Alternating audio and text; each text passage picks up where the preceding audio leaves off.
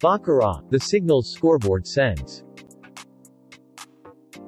There are two types of people in the world, those who know baccarat, and those who don't know baccarat.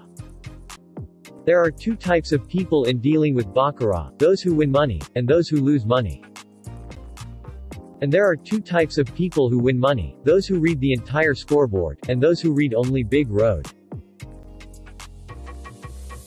Great players who read only big road are very few and have exceptional intuition. But great players who read the entire scoreboard are not a few, and they are ordinary like us. Are you one of the great players? Or are you just want to be one of the great players?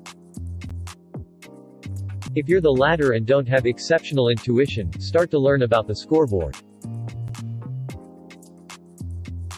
The scoreboard consists of two main categories. One is big road and bead plate that displays only results. The other is derived roads that displays intuition as signals. The category we should learn is derived roads that consist of big I road, small road, and cockroach road. Derived roads always send us clear signals. The only problem is that we can't see it deeply. The scoreboard is like an onion.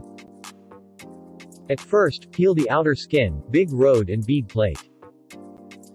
And then start to look over and remove the inner layers, big I road, small road, and cockroach road, one by one. When peeling the onions, your eyes are burning from the onions. Likewise, reading the scoreboard also accompanies a painful process. But if you see through each signal in the derived roads, in turn, you can always have the most reliable conclusions. Of course, I don't think that you can always reach the best conclusions. However, this helps you stop uncertain bets, at least.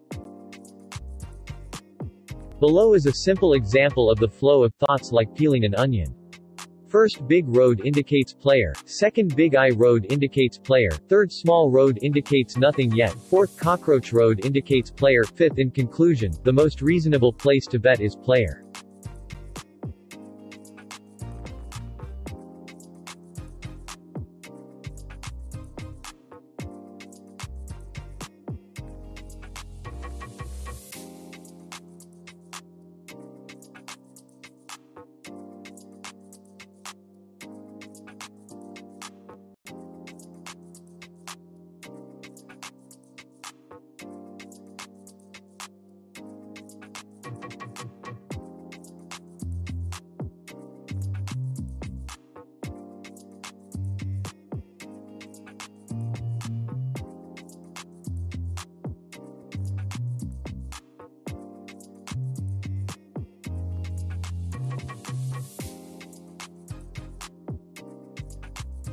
Subscription and like are free, but it's the best investment. Thank you.